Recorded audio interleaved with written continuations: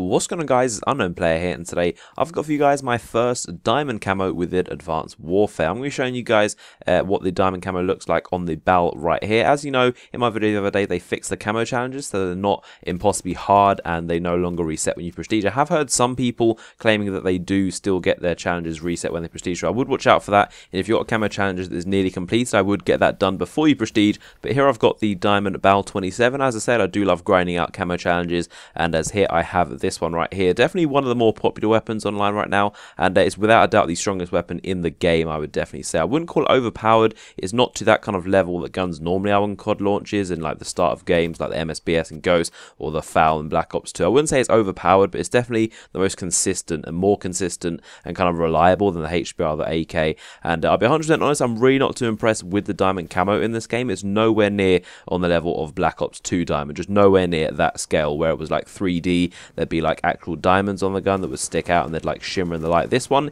is really unimpressive in my opinion, and it's kind of like someone got a picture of diamond camo and just like applied it to the weapon. You can see it's kind of like worn off in the corners. It's almost like a vinyl camo or like a weapon skin of a diamond picture, like a photocopy, and then just kind of like pasted over the gun. It's really flat and not really too impressive in my opinion, but I do feel like they did this for a reason. I feel like diamond camo isn't supposed to be the best camo in the game. It's supposed to be kind of like a mediocre one, and obviously royalty is supposed to be the most special camo. So I feel like they deliberately made diamond not as special and as amazing it was in Black Ops 2, for example, whereas royalty is the impressive one. It's like a pure, like really shiny gold, and it's got like gemstones in it. That is definitely the camo to aim for, and I'll definitely be unlocking that and showing it to you guys. So definitely look forward to that video.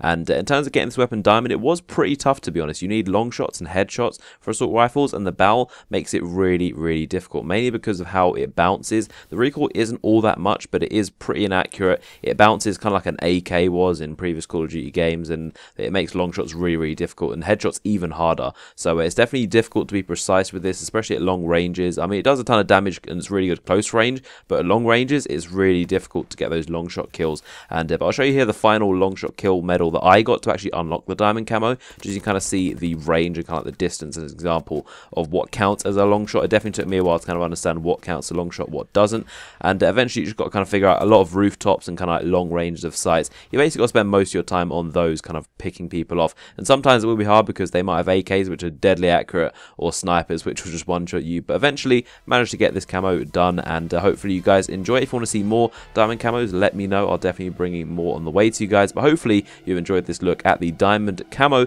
If you did, give it a like rating, make sure you subscribe for more Advanced Warfare videos just like this one and a ton of other content I've got coming on the way. So I hope you enjoyed the video, and I'll see you guys later.